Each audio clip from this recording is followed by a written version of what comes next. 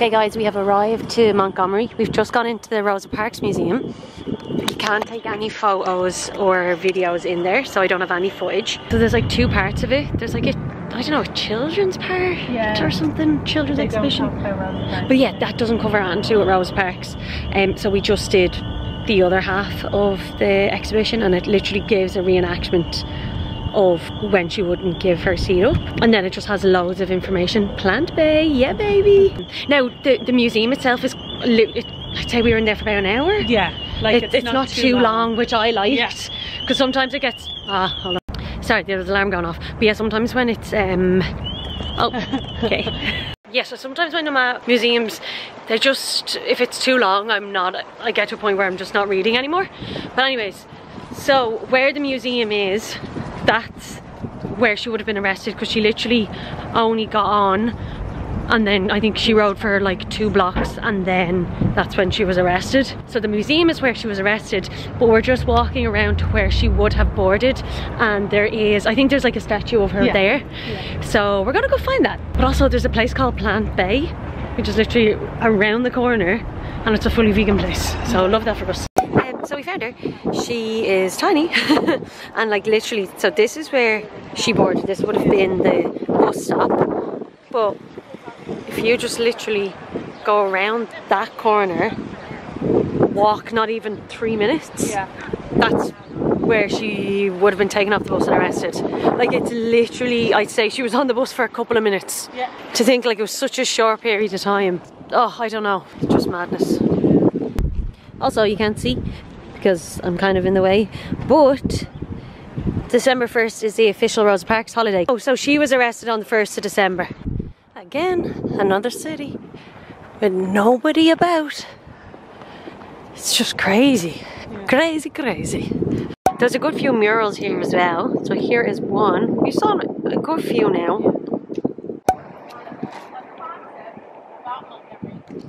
So we walked around to that Mother of Gynecology Park, something like that.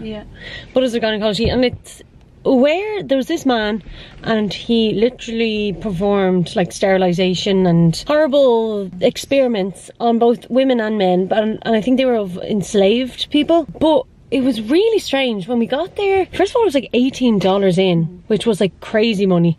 So I didn't really care too much to go in, so I waited outside, but he went in and it made no sense in there. There was no flow to the park. It's weird, like it's outside, but it's tiny, and apparently that is where he did all the experiments, but like it only touched on like 2 sisters that were sterilized when they were like 12 and 13 or something like that, or 2 people, and then the rest of it was just random pieces of information, but not necessarily related to this or something. I don't know. So I don't know if I'd recommend it, because it just seems like extortionate money. It'd be different if it was like a fucking $5 in, you'd be like, okay. But I don't know, it just seemed very strange, and there was no one there, so I don't know if I'd recommend that. Anyways, we are going to, it's like a 2-minute drive. Oh my god, our Airbnb is a 2-minute drive. Oh, there's a little trolley. Yeah, so we're gonna go check into our Airbnb. We have checked into the Airbnb. Excuse the mess that we have already made. Our cases, excessive amount of grocery bags. We're afraid of going hungry, okay? We have our long sofa, telly, full kitchen, little butcher board, massive fridge freezer. Then you come through here, the bathroom. First place we've had white towels. Washer dryer. Bedroom number 1. Bedroom number 2. Who knew? We didn't even know there was bedrooms here, or 2 bedrooms here. There's our car and people also. It's very, very, very desolate. The neighborhood, well, it's not even really a neighborhood, it's like a main road. It's kind of scary out there, I'm not gonna lie. I'll show you through the blinds.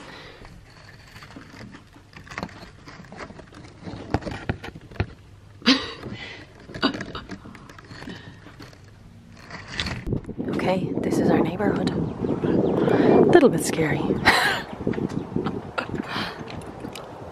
Defo locked in.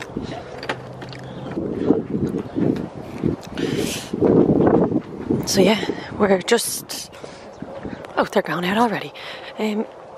Looks like that's an abandoned house. So that's kind of scary. Yeah, they could be, yeah. That light was already on. Oh yeah, okay. And then this house over here also looks abandoned.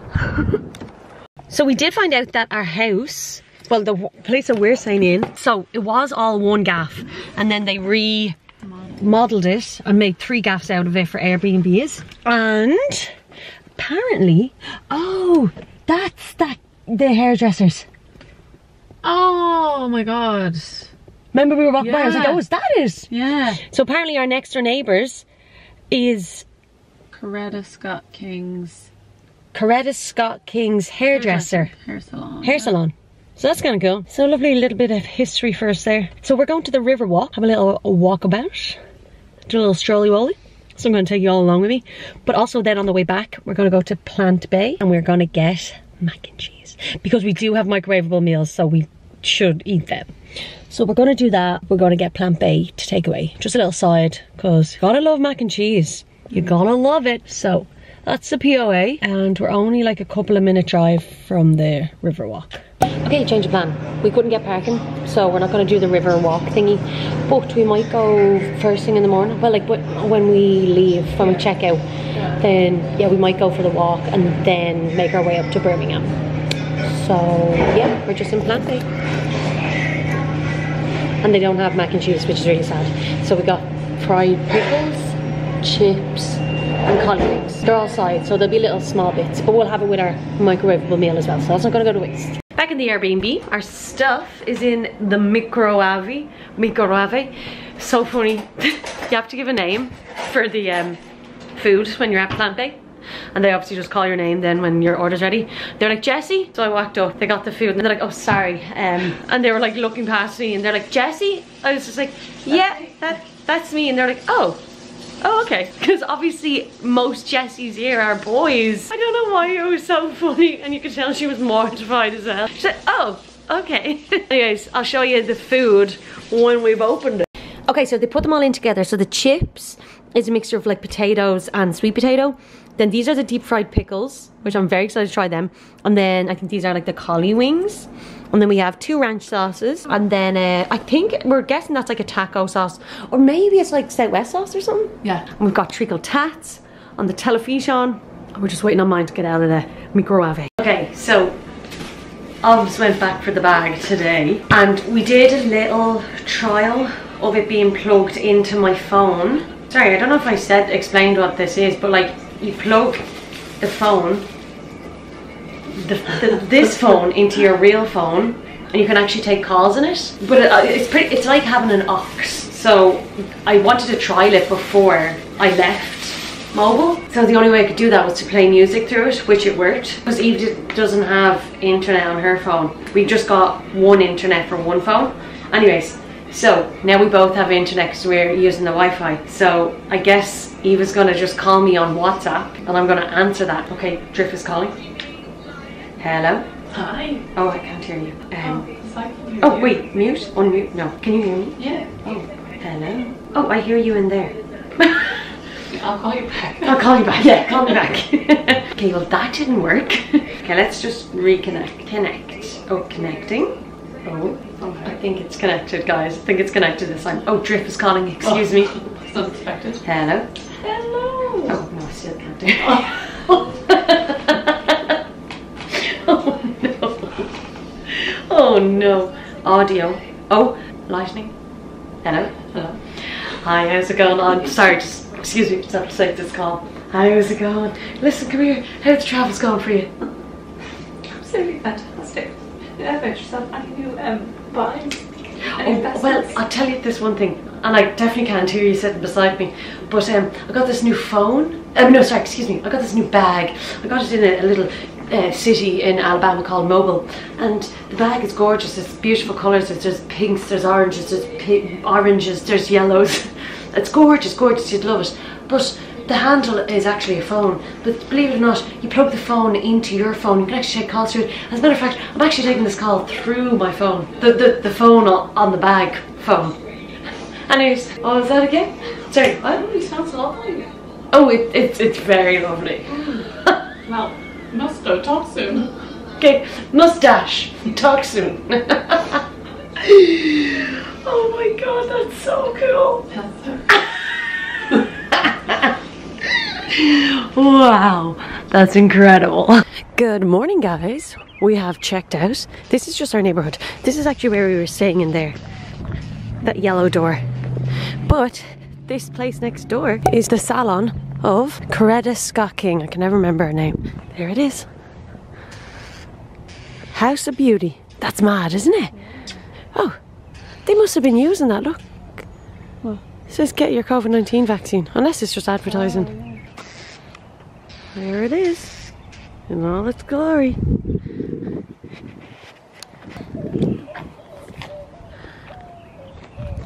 Right next door to us.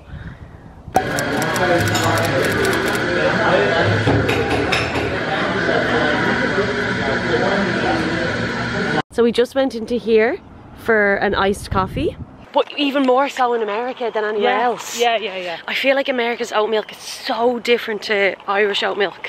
Now, if you're here a long time, you know I'm not really an oat milk girly. Yeah. Wouldn't be for me now. I will drink it. I absolutely will. It's not the worst tasting thing in the world. It absolutely isn't. It's really not my favourite. Not my favourite. And I think it's overhyped. And I truly believe that people who like love oat milk are talking shy. I just like, you can't. It's no, it's a lie. Anyways, they only had oat milk in here, but American oat milk tastes very different to Irish oat milk. You get used to it as the sips go on. Even just having that second or third sip there, I'm like, oh, but doesn't taste as bad. It's not my favourite. Tisn't. Anyways, that little coffee shop was so cute. And like, it's mad, like, it's desolate around here. But when we went in there was loads of people. There's loads of people in there, but I'm like, you don't see them on the roads, you don't see them walking. It's like, how did you get in there? We're walking back to the car and we're going to do our little river walk. Yeah. Cool. Oh, there's a person on the roads. Whoa! I don't mind driving by Martin Luther King's house. Oh yeah, Martin Luther King used to live here, so we're gonna maybe go visit his gaff. 0.3 of a mile. 0.3 of a mile, that's nothing. Yeah. That's like a 3-minute drive. Yeah. Right. This is downtown. Is this downtown? Yep. From Montgomery. Downtown Montgomery. On a Sunday morning. Not a sinner in sight. It was like this yesterday and Saturday afternoon. Like this is the weekend. Yeah. Where are the people? It does give Jackson vibes, but not as... I don't feel as scary. Yeah. 10 o'clock. I suppose like 10 o'clock at home wouldn't be too busy on the roads. But there's always people out walking. There's always people out walking. We've noticed as well that people only walk if they're exercising. Yeah. They're only on foot if you're walking your dog. If you're exercising. I'd love to know during the summer, are there more people out in the evenings even? Yeah. As it gets warmer. Yeah, are they like, oh, this is cold weather, so we don't go out, we hibernate? I don't know. Just madness. But again, so much potential here. So much potential. Like even that coffee shop was so stunning. And there's loads of people in it. Yeah. So people want to go to these places. Yeah.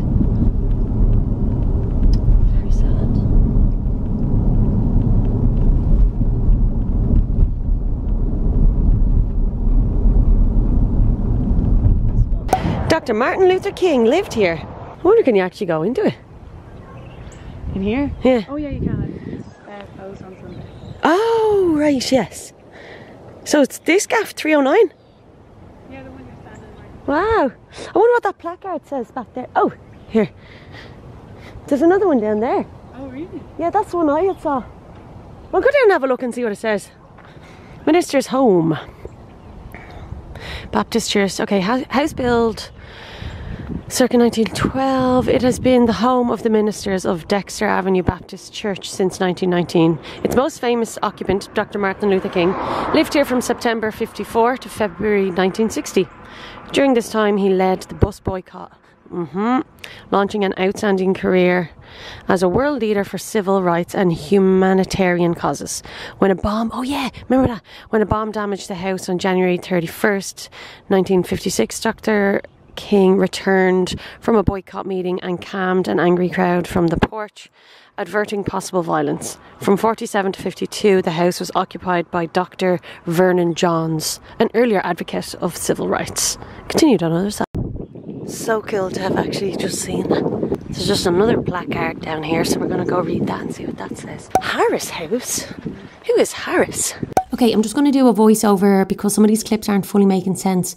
But essentially the Harris House belonged to Dr. Harris, and he was a registered pharmacist, and he operated the Dean drugstore in Montgomery, which was the oldest black drugstore. During the 55 to 56 Montgomery bus boycott, the Dean drugstore served as a command centre where Dr. Harris played critical roles in communication and transportation. Wearing a headset, he simultaneously dispatched vehicles while filling prescription. So the Dean drugstore served as a secure meeting place during that turbulent time. So this is Harris's gaff. Yeah. Very nice. Very nice.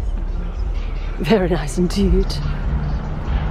But yeah, mad to think like he's 1, 2, 3 gaffs down from Martin Luther King.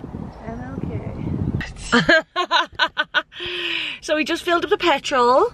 That's not in focus. Aww. And we were like, right, let's head to the Riverwalk. Closed on Sundays. So I guess we won't be doing our Riverwalk. But we did get to see Martin Luther King's gaff, so that was cool. So yeah, guess we either make our way to Birmingham or see if there's anything else to do here.